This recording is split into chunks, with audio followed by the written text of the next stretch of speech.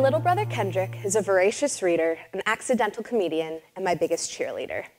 He reads at a collegiate level, has a passion for nature I will never truly be able to understand, and is obsessed, and I do mean obsessed, with Pokemon Go. I could make a list of ways to describe my brother, but tonight I'm here to focus on the one identifier that has been emblazoned across my little brother's chest since a very young age. My brother has autism. Autism spectrum disorder, more commonly referred to as autism, is a group of complex disorders in brain development. The autism spectrum ranges from ADHD to nonverbal autism. My brother has something called high-functioning autism, more commonly referred to as Asperger's syndrome. So what exactly does this mean? Well, last year, my brother took several assessments in an attempt to put abilities on the autism spectrum. On one of these tests, he scored in the 99th percentile for both broad mathematics and broad reading. On another test, however, which evaluated your response to social situations, my brother scored in the 0.3rd percentile. Not third percentile, 0.3rd percentile. You can imagine the shock I had, his social butterfly of an older sister. In fact, we're almost nothing alike. For example, I love organizing and packing for trips, whether a sleepover a couple miles away or an excursion halfway across the world.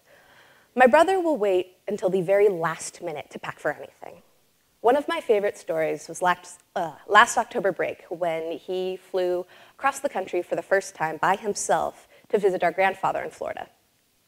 I helped him pack the night before, and on our way to the airport, he asked me, "Hey, Teagan, where are we going?"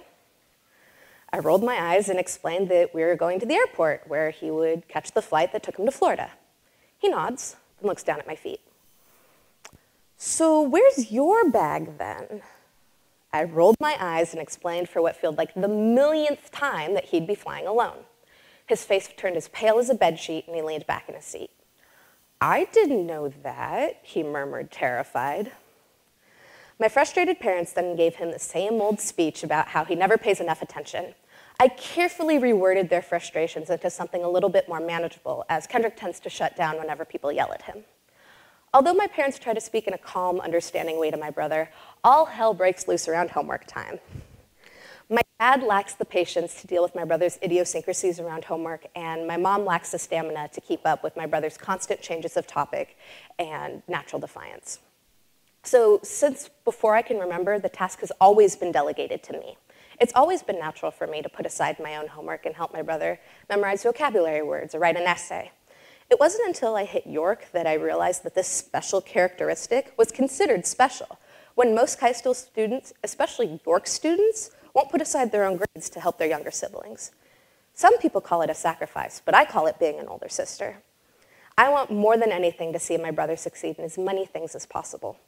Although my parents and I jump to his defense very, very often, my brother often doesn't receive the same praise I get constantly. Not only have I helped my brother, but my brother has helped me see the world with a new perspective.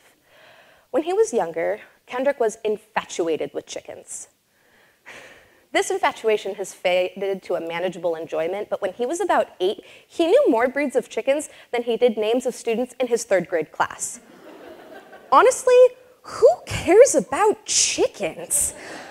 I mean, I'm a big fan of fried chicken and fluffy chicks during Easter, but I learned that chickens will throw themselves in between offspring and danger. Chickens like to be cuddled and can form bonds with their owners. My brother would sit in our backyard and watch our 10-feathered bantams scurry across our homemade coop. Kendrick's often teased for his various infatuations, whether it be chickens or catching lizards or dragons. You can tease me, degrade me, but the second you say anything about my little brother, prepare for a wrath you have never seen before. I've slapped my best friends for teasing him, I've gotten in fights with his classmates, and I've taught him ways to stand up for himself, which don't include bringing pocket knives to school. Over the course of my maturing, I have been insistent that Kendrick knocks on my door before he enters. I'm a 17-year-old girl. I don't want him walking in as I'm changing. Yet, no matter how hard I beg, plead, or cry, he always manages to walk through that door whenever I'm half naked. Over the past couple of years, he's gotten better, but still. Freshman year, I started doing terrible things to myself, and it slowly escalated until last year, where I can officially say I hit rock bottom. I won't get into the details, but I wanted to and succeeded in hurting myself multiple ways and multiple times. My brother, sweet, loving Kendrick, would walk up to the door, knock on it, and say, "Hey, Teagan, can you help me with my homework?" How could I continue hurting myself when my little brother needed me on the opposite side of the door? A few months ago, my brother sat me down and wanted to know, number one, why I took medication like he did, and number two, why all the medicine was locked up in our house. I patiently, although carefully, explained to him that the chemicals in my brain can't sustain themselves, mainly serotonin, and I take medicine to fix that. All the medication in my house is locked up, so I don't take it all at once.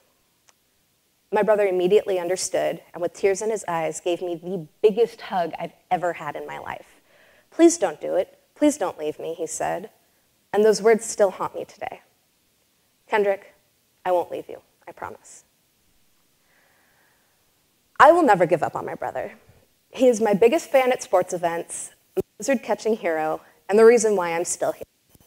Sure, he's a little weird, but before you pass judgment on his failing grades or unique way of thinking, watch his eyes light up whenever you mention Magic the Gathering or fantasy novels.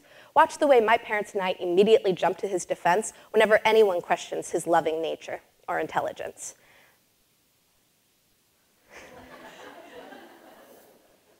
And watch him change the world, one person at a time.